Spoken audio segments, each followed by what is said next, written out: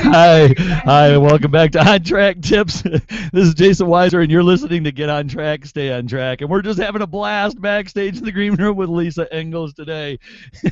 Okay, let's get this show started. We're talking today about the power of practice. This is part 3 in our 4-part series on Budget Your Life. All right, we talked already about budget your time. We're going to talk about today about budget your fitness. And then next time we're going to talk about budget your finances, time, fitness, and finance. What do these things all have to do with small business? Well, Lisa's going to help us understand a little bit more today as we look at the power of practice. For those of you that don't know who Lisa is a mind-body fitness expert, and she's the head running coach over at Silicon Valley Triathlon Club. And she's also an entrepreneur, and most recently, she's an author. She's written an ebook with a guided audio session about running that covers breathing techniques and mindset principles inspired by yoga tradition. She's going to talk with us about how to take the work out of your workout.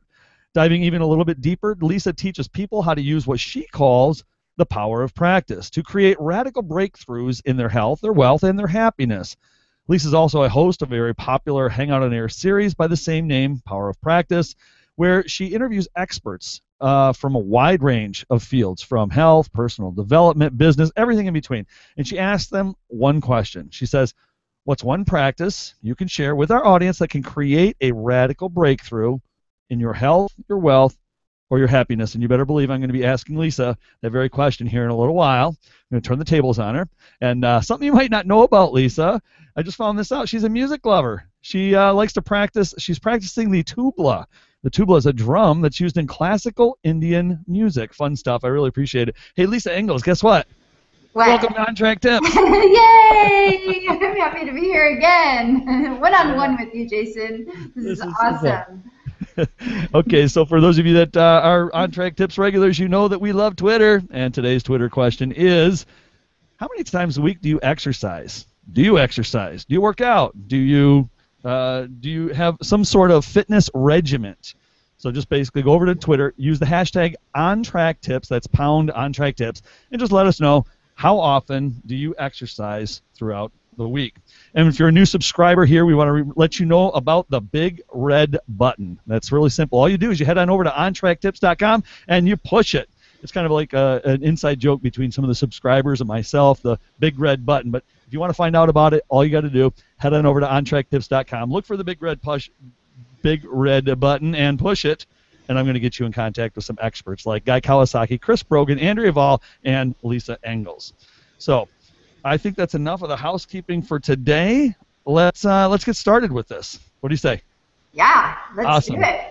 So what I want to know first is, let's make a connection between fitness and business, because I think that fitness is kind of, not really inside of my niche, and most people are small business owners. So what's the connection? Why even talk about fitness? Well, I'll tell you one connection that nobody might even think of.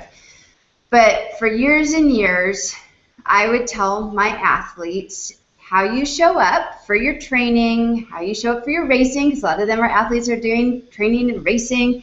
But think about this. How you show up for your daily workout is a reflection of how you show up in your business. That means the mindset that you're going into your workout with, the excuses that you come up in your fitness routine with, maybe take a look over at your business and see how you're showing up in your fitness routine. How does that reflect how you show up in your business? You probably didn't expect that one, did you, Jason? No, I love it. I absolutely love it. Excuses, it's a big one. I think we all have a lot of them, right? Yeah, absolutely. In fact, I was talking in the comment stream earlier with David Leopold that I had my own set of excuses. I was doing really good in working out in Florida. I moved to northern Michigan, and then all of a sudden I justified somehow getting out of my workout routine. So let's go to the beginning, though. In order to even get into some sort of a workout routine or a fitness or anything like that, so first of all, you understand, don't have any excuses, right? Well, how do you avoid the excuses, and one of the words that you used was, you need to choose to value your health. So how do I choose to value my health over the excuses? Well, first of all, I think we need to realize that excuses, what is the deeper underlying cause of your excuses? Most people, what they try to do is they realize, oh, I just have an excuse and I just have to do it anyways. The Nike, just do it great advice if you don't have any underlying self-sabotaging mental shit going on. But honestly, most of us do. So those excuses are really, at the deeper core of them, have some deeper underlying issue. So in other words, to get to it, to just do it, you need to overcome whatever those underlying issues are. So that's probably not the answer. Again, I'm probably going to be giving you a lot of answers here that you don't expect to hear, but that's the essence of the starting point, is looking at, well, why do I have these excuses, and how are they serving me? All of our excuses serve us in some way or another. They keep us safe. They keep us in a place where we can be safe and comfortable, so we don't have to push into that place of being uncomfortable. A lot of times people have excuses for not doing fitness routines because, honestly, they don't like to feel uncomfortable. And working your body a little bit feels uncomfortable sometimes when you're not in shape, right? Yeah, well, so that goes to the whole point of like self-help systems and getting motivated and finding something inside you. I mean, we're not all built to be natural runners, or I'm not. I don't particularly care to work out. It's not one of the things that I mean, it's a chore to me. It's a challenge. It's not something, but I know I need to do it. And so I had to dig in deep, and I had to find something to motivate me to go beyond that. And I'll be glad to share that in a minute. But I want to ask you, why is it that self-help programs, do they work? Do they not work? I mean, what can somebody that typically isn't built to be a natural exercise person, what can they do to dig inside and find an answer? Yeah, well, I think that's an awesome question, because a lot of people have that same experience of, okay, self-help, I'm going to do this self-help. First, I would ask, what self-help things are you doing? But in and of itself, we do need to be resourceful in and of ourselves. Ultimately, we are the only ones that can change anything in our body, our health, our life, right? But here's where it becomes so critical to have a coach, in my opinion, because self-help, oftentimes we cannot see our own faults. We cannot see our own blind spots. And it takes the perspective of someone else who can look at what's going on and go and just shine the light, be a guide and shine the light and go, oh, did you see this over here? This is what's blocking you. When we try to do everything on our own and help ourselves, oftentimes we're not seeing what it is that's blocking us, because we don't have the perspective. We're in it so much. We're in our own patterns that we can't see it. So that's why self-help often doesn't work, and why it's so critical to get a mentor, a guide, a coach, or someone who can help you through those. That's why people get personal trainers, right, Jason? Yeah. You don't know what you should be doing. Should you be running on the treadmill? Should you be riding on a bike? Should you be lifting weights, or should you be taking a body pump class? Should you do yoga? I don't know. But who will know is an expert, a personal trainer. Yeah, you said a couple things there. One of the things that helped me really get into my exercise routine was making that commitment to make an investment in myself. So for myself personally, I'll share this, and you tell me if I'm on the right track, or tell me what you like or don't like about the way I approached it. So first of all, I had to determine what is it inside me that was causing me to not want to exercise. And I realized, I just didn't have anything inside me. Work was, to me, more valuable and more enjoyable and more fun, and I love to just sit here. But then my wife comes in and she's like, you know what, your kids are going to be like 16 and you're going to be fat and lazy and you're not going to be able to play football with them. My wife can talk to me like that. She can call me fat. That's okay. I give her permission. But she's got a real point there, right? So I went, well, hang on a second. She's so right. I've got little boys here that are going to want a dad, and it's not fair to them that I can't go outside and play football with them because I'm too fat and old to be. So I had to put my boys as my motivator to get out there and do my fitness, to stay healthy. I have a responsibility to my family. So that was my motivator. So then my question was, okay, so how do I get started? Where do I start? And just like in business, you're right. Go and get a coach. Get somebody that knows what they're doing to help you along. Make an investment, right? Be willing. Once you make that investment in yourself, in your business, then the same coaching advice that I give up when people ask me, well, how do you start with outsourcers? How do you start to expand your business and hire outsourcers? Well, invest. invest in them, invest in a coach. And so one of the things that I did was I walked into my gym and I bought 2 months worth of personal training. That's pretty expensive. I mean, even though it was a small little gym in Florida, it was still considerably more than I hoped to spend. But something about giving that money and being like, okay, that money's spent, I have to go, or I just like threw money out the window. What are your thoughts on some of that? Absolutely. I think that that's right. And when we invest in ourselves, whether it's in our health, whether it's in our business, it's my belief that we're actually putting a message out there that we're worth it. We're worthy and deserving of spending that money on something that we really care about. And it does something different because, believe me, I don't know if you've done this, Jason, in your business, but I've done trades before. I've seen people who need help. I'm like, oh, I know I can help you. I'm just going to give this to you. Do they get the results that my clients who pay the money to coach with me get? No, they don't get the results because they're not invested in it. So money becomes a symbol of investment. It's like almost sometimes not actually even the money itself, but just like the idea that you're investing in yourself. So I absolutely agree with you on that one. Yeah. So practice. How do we get into this process? Let's get right into your area, your buzzwords that you like. How do we go? Or first of all, let's talk about practice. You define practice. We all know what practice is, but you have a special definition for it. Why don't you share that with us so we're kind of all on the same page? Yeah, so a practice on the one hand we know can be like repeating an activity over and over again. Just like we do, when you're a kid, you practice basketball, you practice the piano, whatever, you practice. That's one definition of practice, is the repetition of an activity over and over again. But another definition of practice is an activity that we do in order to deepen our relationship with our true self. Some people have a spiritual practice. I have a spiritual practice. Some people meditate, whatever it might be. Another definition, I invite people to think of this other definition of practice is an activity that we do to deepen our relationship with our true self. And in doing that, what that means is that when we approach practice in this way, it's going to do a few things for us. It's going to, sometimes it's going to show us our limitations. Our practice will show us our limitations. Sometimes our practice is going to evoke insights like revelations, like, oh my God, I was never aware of that. Now I'm aware of this thing about myself.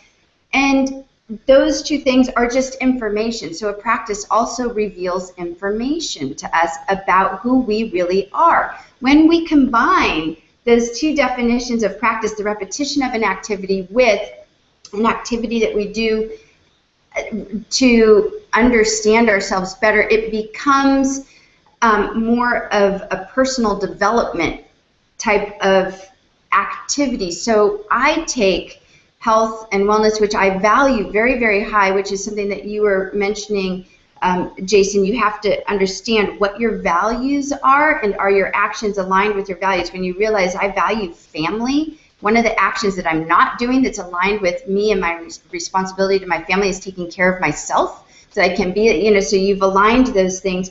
When we do this, our practice becomes, we can turn our fitness into, and our fitness routines into a practice instead of just a workout. And it's something that I call the difference between a workout mentality and a practice mentality. A practice mentality means that we are now approaching our health and fitness routine as something that is going to give us more insight about ourselves and awaken us to who we really are. Sort of abstract, but it's pretty cool, actually, when you put it into practice. I think that's fantastic. And for those of you that are just tuning in right now, we're halfway through our show with Lisa Engles, and she's helping us understand the power of practice right here on Get on Track, Stay on Track. And we're helping your small business one expert at a time. And Lisa's made the case about how fitness and small business relate so closely to each other. It's about mindset. It's about practice. It's about what are your goals and priorities, and what is it that gets you up, gets you out, and gets you motivated to make those changes in your life. So I'm really excited to continue to move. We asked the Twitter question, how many times a week do you exercise? So if you're just tuning in, head on over to Twitter, use the hashtag #OnTrackTips, and let us know, how many times a week do you exercise? So right now, Lisa, let's turn back to another thing that you had said that I think is fantastic. You tell a story in your bio about visualizing your goals. Can you tell us that story and then explain to us what that means, visualize your goals? Yeah, this is a pretty cool story. You're talking about the one when I was a teenager, right? It's in high school, and I was lucky enough in high school to have a progressive enough coach to know that visualization was really important. I was on the I was varsity cross country team, and he had us visualizing once a week the last race, the conference race for the season. And I visualized I'm going to run this race in 19 minutes and 42 seconds. And long story short, came through true. The entire race went exactly as I had visualized for months and months ahead of time. I came across the finish line. The big sign said 1942 as I crossed it. It was like, oh my God, this stuff works. I was, I think, 15 or 16 years old.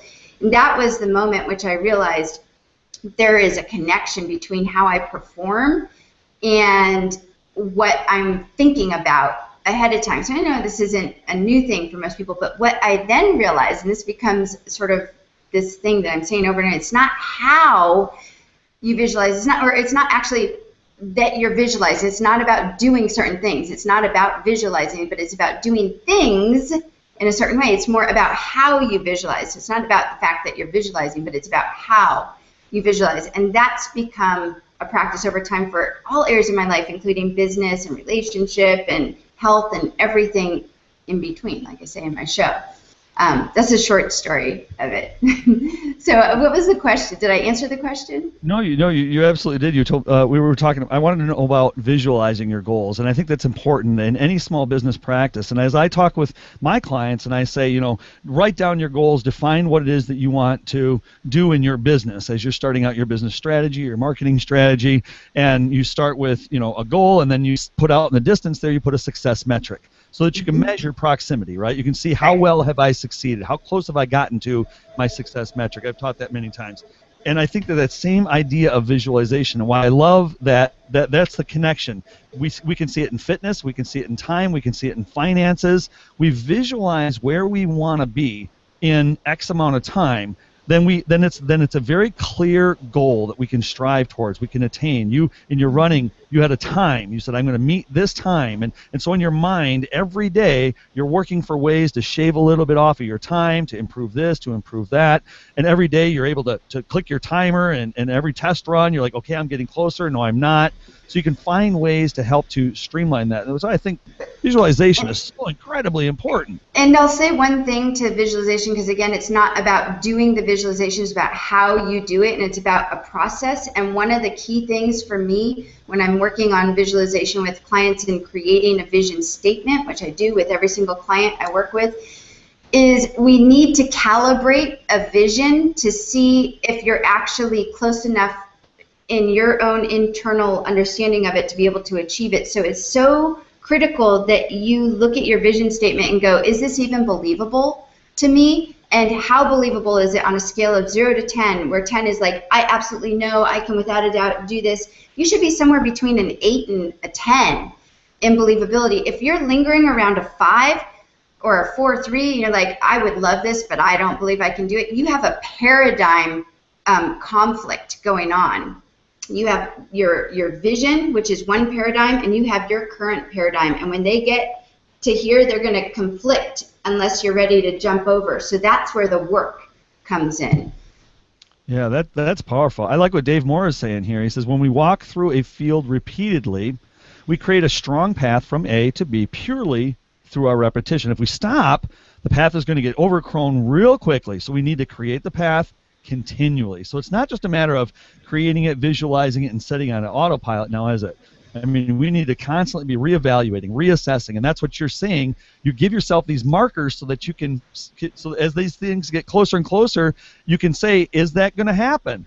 Or do I need to change? Let's take this to business really quickly. Somebody says that they're going to use a Facebook page for marketing, right? Like, oh, I need more likes. Well, if after 3 months and several $100s of investing your page and you're not meeting those goals, well, maybe that isn't the best marketing objective for your small business. Maybe it's time to switch over to Pinterest or Twitter, and not to go in that direction, but this is, we are here to talk about small business. Right? It totally is exactly the same. And to just really quick add on to that point is that a vision to me, and I always tell all my clients, it's a living, breathing entity. It is a part of you, and it will change as you change, and that's okay. Don't get stuck to your vision that you had a year ago for yourself to be the exact same a year later, because you change, and it's going to change. It grows with you.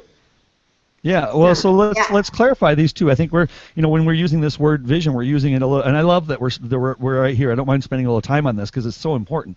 I like that we've defined vision in kind of two different ways. One, as an end goal, as like the painting on the wall, that utopian photograph of whatever it is that we want to see.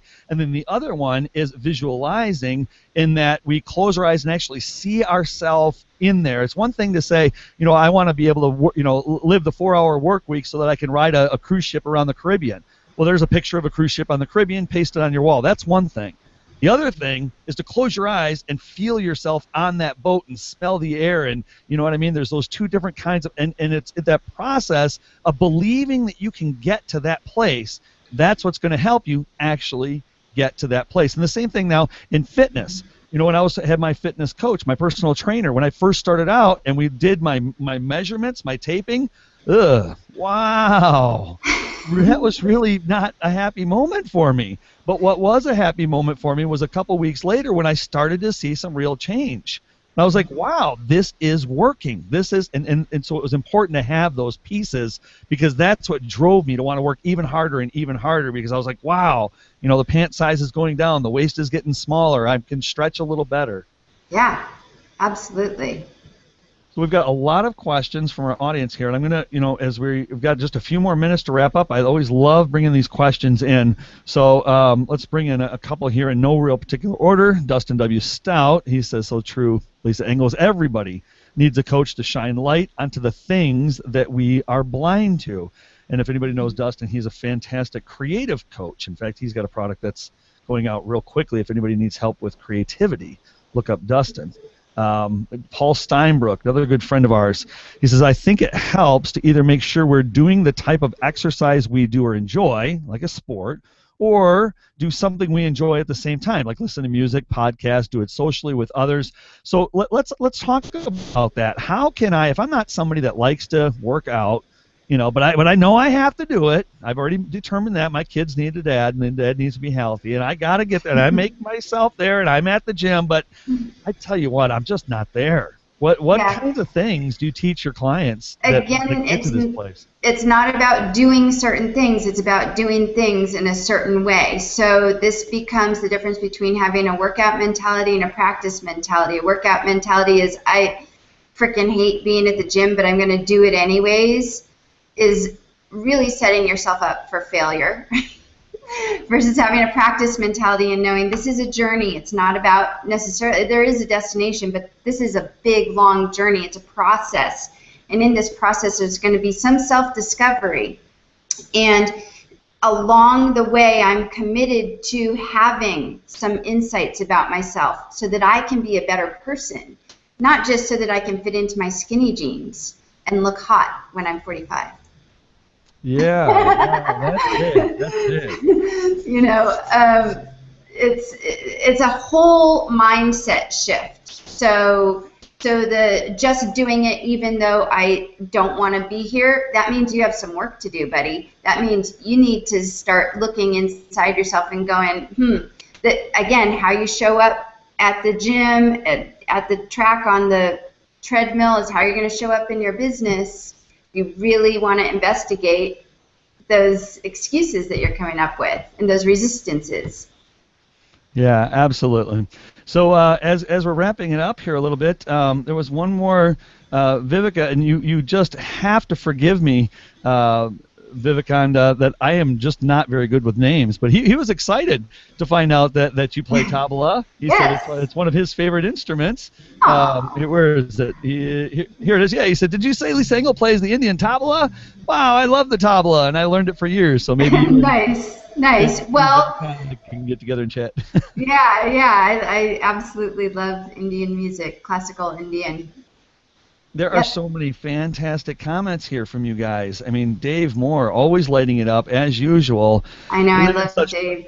Right? I mean, if you don't have Dave Moore circled, get him circled. And Get not him just for the sake of circled. get him circled. I mean, the guy has just a font of wonderful knowledge and inspiration and encouragement. And we had him on the On Track Tips show earlier. Go and look at some of our archives, and you'll find his interview. Dave, anyway, he says, we live in such close proximity with ourselves, we cannot see anything from an external perspective. And when we have somebody who can look objectively at us, we learn even more about ourselves from their feedback. And not just negative stuff, but positive stuff too. Yep. You know?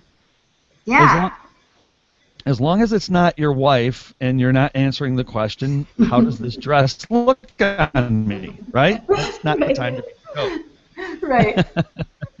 Hey, Lisa, I had so much fun today. I really had a great time. Thank you for That stopping was by. great. I hope I was able to give some good tips here. Absolutely. And I see on your lower third there where we can find you. And I know there's a description in the sidebar. We also had an offer for your book. There's a link over there in the sidebar for your book if you want to head on over there, On Track Tips audience. But Lisa, tell us, where can people find you and connect with you after this interview and podcast? Sure. You can connect with me at right below my little lower third here at interstatecoaching.com, or you can email me directly at lisa@interstatecoaching.com. That's the easiest way to get a hold of me.